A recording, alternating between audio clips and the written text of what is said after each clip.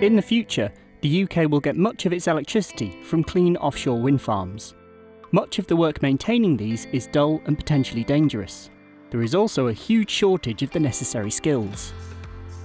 Here at the University of Manchester, we're doing research into the latest solutions to make offshore maintenance cheaper.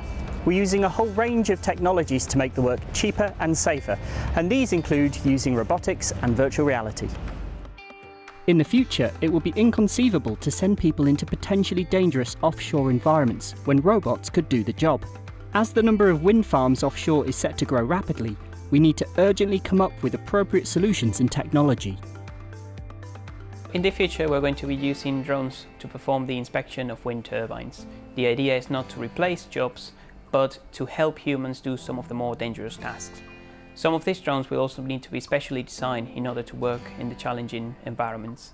We will be developing new sensors and technologies to go into these drones, as well as investigating how we can interact with multiple systems to improve and speed up inspection.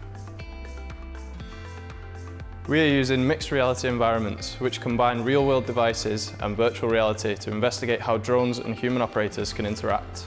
We use scaled-down physical environments and drones and then overlay a full-scale virtual environment to look at the interactions across a wider system.